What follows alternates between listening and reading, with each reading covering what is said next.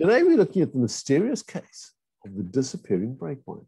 Driver reports it binding, mechanic gets to it, absolutely no trace. Sound interesting? Come join me. My name is Vic. I do the WABCO product training for Southern Africa, and this is the 5-minute reminder. Practical tips from training to hopefully keep your wheels rolling.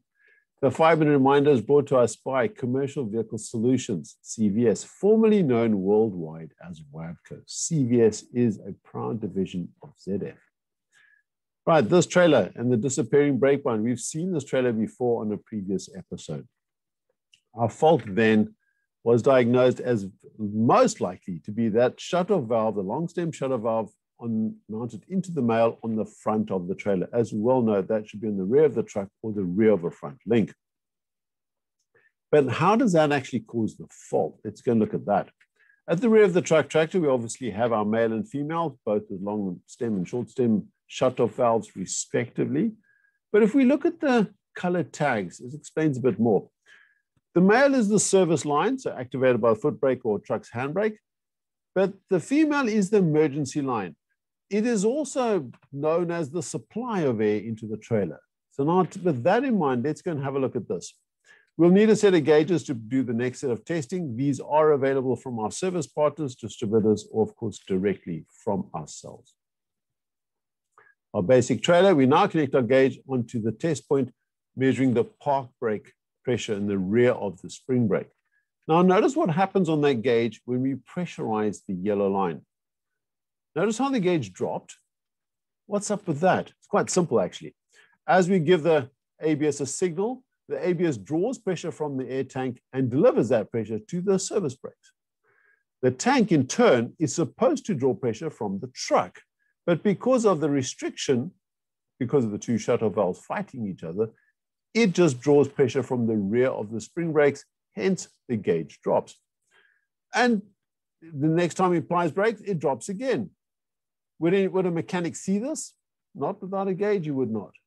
Now imagine the situation, the driver's driving on the road, he applies his brakes, the pressure does drop, but then gets onto the flat side of the road, continues to drive, and what happens to the pressure? Well, it increases. We know it's going to increase because the vehicle left the yard in the morning. So the air is going through, just slowly. So this will carry on undiagnosed, months, years, who knows? Until that one fateful day, we're going down a long mountain pass, a lot of traffic, a lot of brake applications.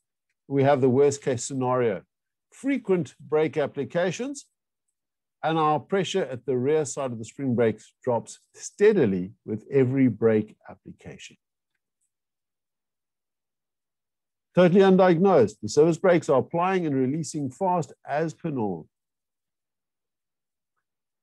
But just look at what happens to the push rod of the spring brake eventually. Service brakes come on, but when we release the service brakes, the spring brakes stay on because the trailer's own park brakes have applied. Would the driver pick it up? Well, probably not, because it would not necessarily be a full application. We've just got low pressure, not no pressure. We've just got low pressure at the rear of the spring brakes. Quite a difference there. So the brakes would start binding. But let's work on a scenario where the driver is alerted, hey guys, there's smoke coming from your brake lines. Great. So maybe he pulls over. And while he pulls over, he phones home and waits for the mechanic. Mechanic's driving out there. But over time, we of course know that pressure is able to get through there just slowly. So what happens to our spring brake? Well, the pressure slowly rises and the fault disappears. So for the mechanic to find this, virtually impossible without a set of gauges. Did you find that helpful?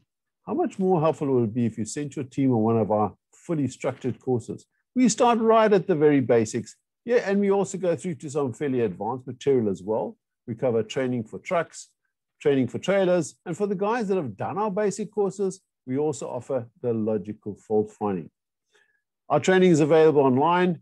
This is our most cost-effective method. It's also quite convenient because there is course dates for Saturdays.